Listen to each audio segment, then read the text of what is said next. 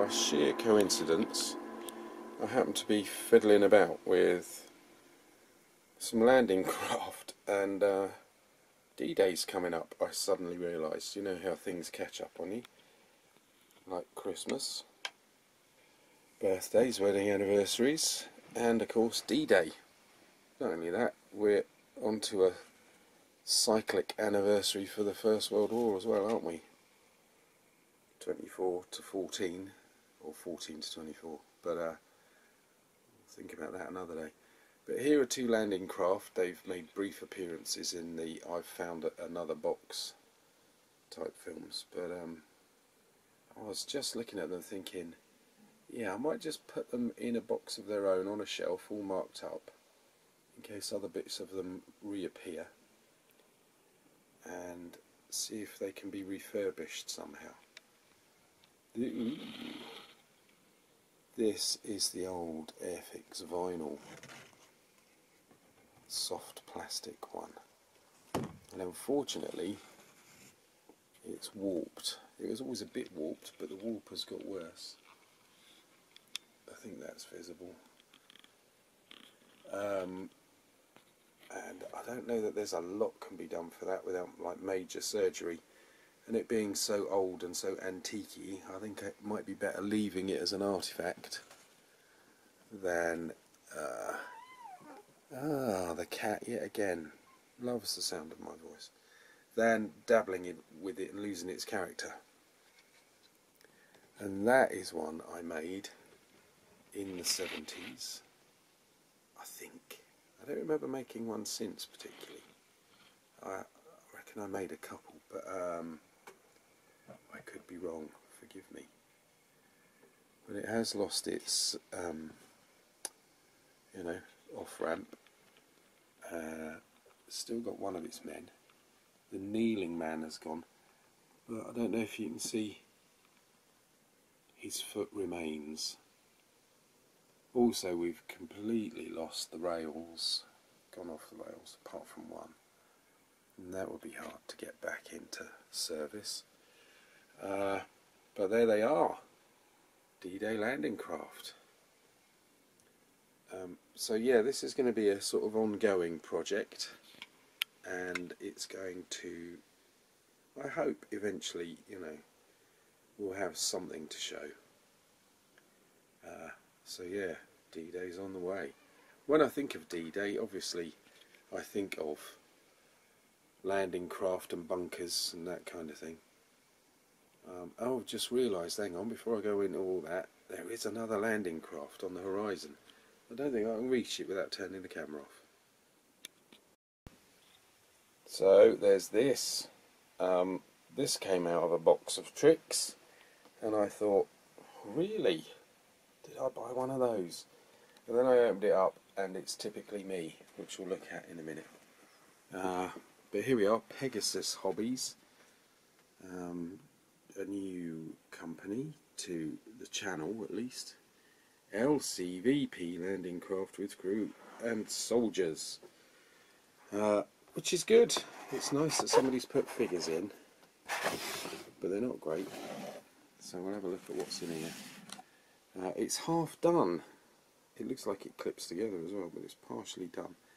And I don't even know if it is partially done. It's just shambolic bits. Let's get them out. Right, the instructions show us that it is a very simple model, so there aren't that many parts.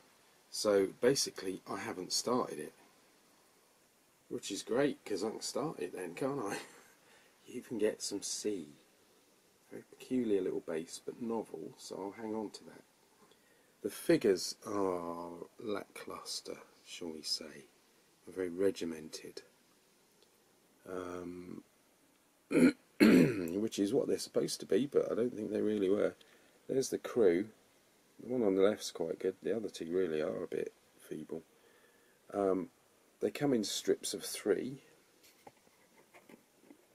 and I've already cut 3 up, probably just to give a bit of flexibility, and then I've deposited a load of other makes and styles of American troops, including paras, never mind. And some old Marines. I loved that set. I actually like them more than the later set, despite the fact that the later set was a masterpiece. And ground crew from you know, the airfield folk, and a rubber dinghy. So I think I've just been dumping anybody who's been stray. But you could shake this lot up by mixing some of these in, which might not be a bad idea. And I reckon a nice little character like that pointing, probably officer, and probably the guy with the radio-ish, could be squeezed in and you wouldn't really notice they weren't right, because these guys would be packed in. So I am going to have a go at this, and I am going to try and shake up the interior. So we'll see. The other thing is, in there, because I've been depositing things, we have parts from the later Airfix landing craft, which means I've got one of those somewhere, which I vaguely remember, but I have no idea where.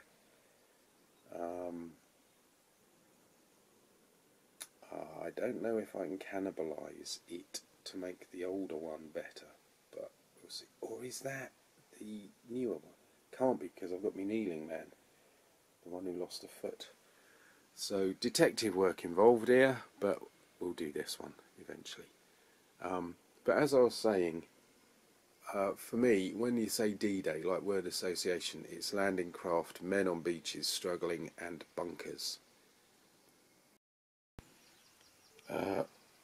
Because we have this, and I might just be able to pull all the bits together. There's a couple. I know where a few more are. We might actually get something out of this. So that will be a separate episode, and I've got a feeling this will be faster moving than the landing craft. Anyway, let's have a go. Oh, which means thank you for watching. See you again soon. Who knows which of these will get to the 4th of June.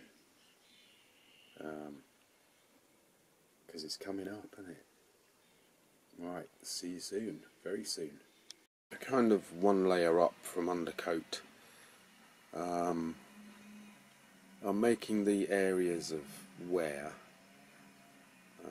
where people are leaning and walking, a slightly sandy colour, because they, from what I remember of bits of Normandy beaches, the cliff tops were quite sandy. There's chalk in some places, but the bits I was on, up near where the Mulberry Harbour was, and I forget the other bit. Yeah, anyway, Mulberry Harbour and sort of north towards the British sector, very sandy cliffs. So that's what I'm trying to get in the wear and tear. There we go. I'm blathered on a bit too much there anyway. So having mentioned my First World War trench system, I was looking for it, and obviously I found it, but I also found another one from my childhood, and a mutilated one. Have we gone through this before? I don't think so, because it was mutilated so that I could create that out of Taz, and it's been through a couple more mutilations, but I mean, this doesn't give a clear idea. That had another bit on it, and it was one of those blast walls, but there we are. Surprise. So D-Day, here we come. I have also got at least one, if not two, of those ones that are more like you know, like the ones in Norwegian fjord mountains. What was that? Is that in the something or other squadron? I can't believe I can't remember it. The classic one with the theme tune. They try to bomb a gun emplacement in the side of a mountain, don't they? 633 squadron. Anyway, bunkers, you see. Anyway, we'll move on. I'm getting overexcited. Yeah, what have I done to this? I've cut that down. What was the plan there? Yeah, I was going to have guns in there. I wonder if I could get that going again. That's for another day. Anyway, moving on. Hang on, hang on. Did we see this clearly? It's the other end, isn't it? This is the end with the little, the two kind of bunker buildings. This is the polygonal one. Do you know, for a kid of about 11, that's all right. Could be worse. There's a chance of getting that looking better, isn't there?